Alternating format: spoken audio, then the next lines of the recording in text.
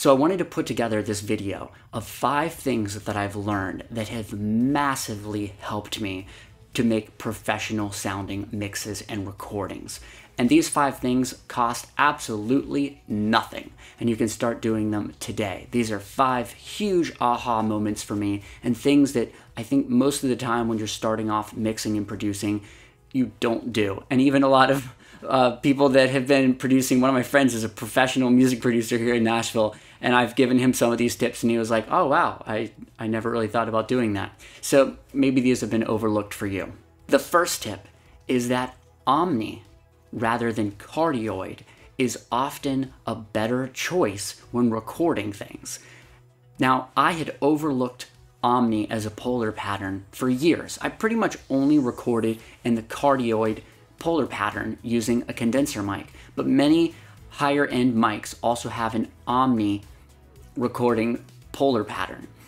And I would highly suggest that you get a microphone for your recording that has both cardioid and Omni, but Omni especially, because Omni often gives a much more natural sound.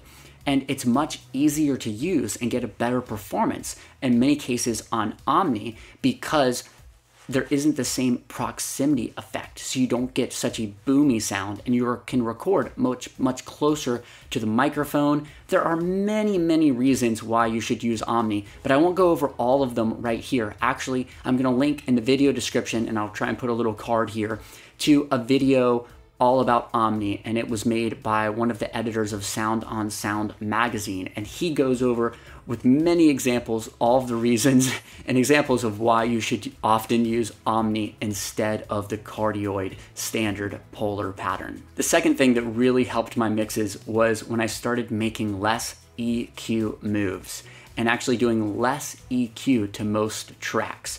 Now this takes a while, just learning how to EQ and what kind of sound you want. But most always, what you're looking for in a sound can be achieved in about 3 EQ moves. Usually there's some kind of low cut or low boost, some kind of mid cut or mid boost, and some kind of high cut or high boost.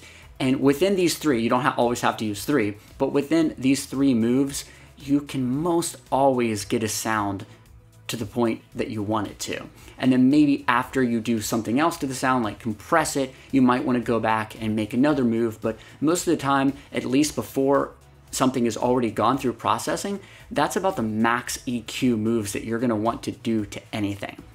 Now, part of that is also that I discovered a free plugin. I now own the paid version, but the free version has all the features that you need. And that plugin is called Tokyo Dawn Records TDR Slick EQ. And I have Slick EQ GE as well. But again, this free Slick EQ is my favorite EQ plugin. The reason it's my favorite EQ plugin is 3 things. 1, that there's only a few different moves that you can make, so it's harder to screw up sounds. 2, it's got a bunch of different band shapes that you can scroll through. So sometimes I might set all my EQ points and then scroll through the shapes and find actually a sound that I like better in one of the other models or other filter shapes.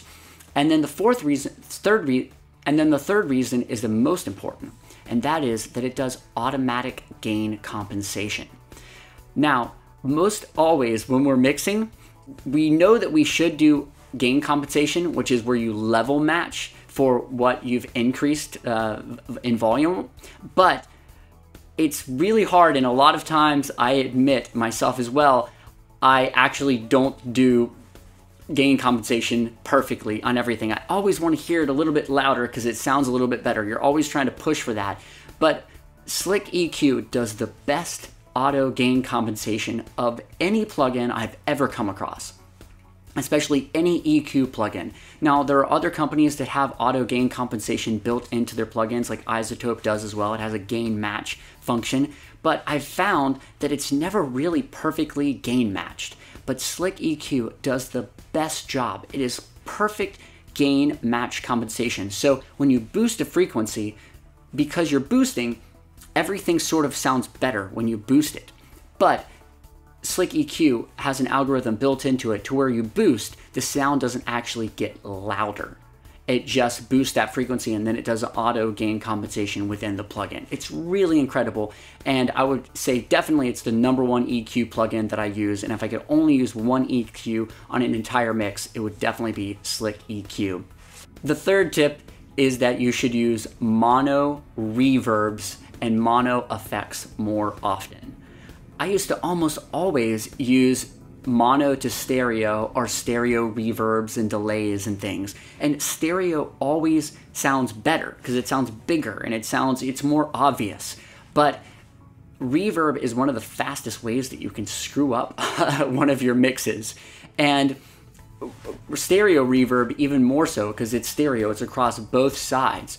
And I really found that when I started using mono reverbs especially, but also mono delays and just mono effects, it really started to place things more specifically within a certain area in the mix, especially like mono reverbs on vocals. I first heard this tip from Eric Valentine, one of my favorite producers and mixers. He said he mostly uses mono reverbs on vocals, and I was like, wow, I always used like mono to stereo or stereo reverbs, but yeah, once I started using mono reverbs on vocals, and I only use stereo effects if it's for a very specific sound that I already in my head know that I want. Otherwise, I'm going to mono. The fourth tip kind of goes a little bit with that mono reverbs, and that is learn to make your vocals sound great before you add any reverb or any effects to them. Now, this was something that I would always do. I'd always get my vocals kind of to the point where they were okay, and then I would add some reverb. And as soon as you add that reverb and just drench it in reverb, it sounds really good, you know? But that was more of something that I was doing to overcompensate for the fact that the vocal didn't actually sound that good without the reverb and without the delay. So I'd sort of wash things in reverb and delays and slap back delays and things like that to sort of try and hide the fact that I didn't really like the way that the vocal especially sounded, but really just anything in the mix sounded, maybe the guitars, but especially vocals. Vocals I think are probably the most important thing in any mix that has them because it's what people primarily listen to. So my tip is that if your vocal doesn't sound good, completely dry. If it doesn't sound great already dry, then you need to go back to something else that you did within the recording process. That could be as far back as the mic that you're choosing or the preamp that you're using with that mic or the compressor you're using or whatever that is. You need to go further back in the process and find out, maybe it's the performance, why your vocal doesn't sound great. Because you'll know that you've really captured a great vocal performance and mixed a great vocal when it sounds good completely dry. That's what I realized. The first vocals I ever did where I was like, oh, I love this vocal. I hadn't even added any reverb yet to it. And then when you add just a tiny bit of maybe like a mono room reverb, it's like, wow, everything's clear and sounds great. Number 5 is to gain down your S's and your consonants. So your K and T and F and all of, especially your S's, your S sounds, gain them down within the track before you do any processing to the vocal. Or sometimes what I'll do is I'll slam a compressor in a way that I think it's going to kind of be similar to what the in compressor, how much it's going to be compressed, and then I will take all of the S's and I'll go in and find every single one of them and I'll gain them all down. And I'll do this with automation, so they're all gained down. And man, I'll tell you what, that was so huge in making my vocals sound more professional.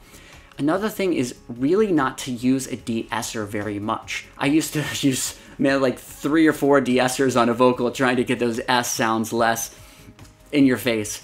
And I realized that really what I needed to do was just take all of those S sounds and just gain them all down with automation. And then I might use like 1 de-esser on a mix and it's just catching, you know, just ever so slightly more for like a tonal shaping of the S's. but it's not doing the gaining of them down. And listen to a lot of really huge mixes now, like some Maroon 5 mixes or Justin Bieber or whatever is like some pop radio or some rap. Listen to the consonant sounds and listen to those S sounds and hear how faint they are. You can barely hear them most of the time. And that's just because they've taken every single one of those sounds in the entire mix and they've gained them all down to the point that they're not really getting hit by the compressor. And so they're not sounding all weird and compressed and coming up so much in volume. I hope this helps you guys. These 5 tips made a huge difference to making my mixes sound professional. So I really think they will for you as well. Let me know, have you tried any of these? Did any of these make a big difference for you if you've already tried any of them? And are there any moments in your mix life where you've discovered something and realized, wow, I was really missing this and this is making a huge difference in my mixes? Because I would love to learn from you as well. So please leave those in the comments and I'll read them all. Take care.